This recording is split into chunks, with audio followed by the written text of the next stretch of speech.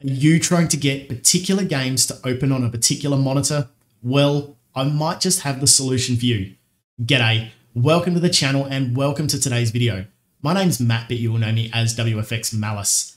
I do a lot of sim racing and I want my sim racing games to open on the monitor over on my sim racing rig and all my other games to open on the monitor here in front of me. And coming up with a solution for this has been driving me crazy until I stumbled on a little bit of a hack. Now, I will admit this isn't a perfect solution, but it is a good workaround. Let's get started. The most basic way to achieve this, which is not the desired result, and it's the way I've been doing things up until recently, is to right click on your desktop, choose display settings, select the monitor that you want your game to display on, scroll down and choose make this my main display. Now, the problem with this is it's going to rearrange all your desktop icons, make a mess of everything, move your taskbar around, and then you've got to go and put it all back the way you had it once you want to go back to your original display setup. Now, I was hoping that we were going to get the option like in Sound where we can set particular input and output devices for each application. Unfortunately, Windows hasn't offered this support. So the workaround that I've come up with is to open Steam in big picture mode. Once you've got Steam open in big picture mode, we can go and click on the cog at the top and choose resolution.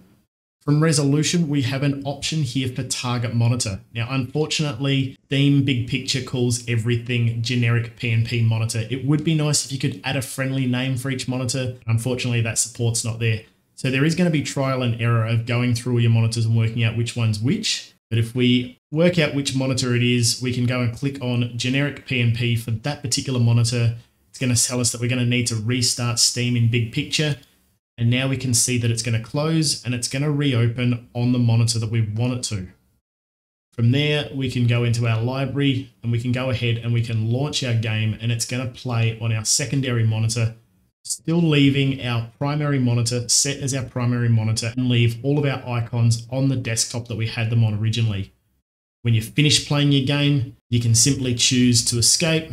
We can back out of the game in big picture, go back to our main screen, and we can hit the little power button and we can exit big picture mode. It's going to put everything back to exactly how it was, and we can go ahead and launch our games normally, and they will continue to open on our main primary monitor.